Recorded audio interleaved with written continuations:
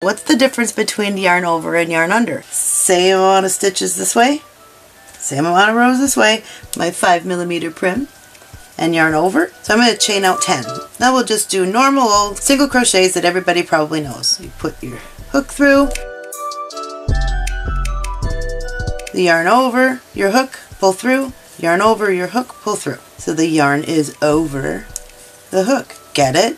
Yarn is over your hook. So that's just a normal piece right there. This one is yarn over and this one is yarn under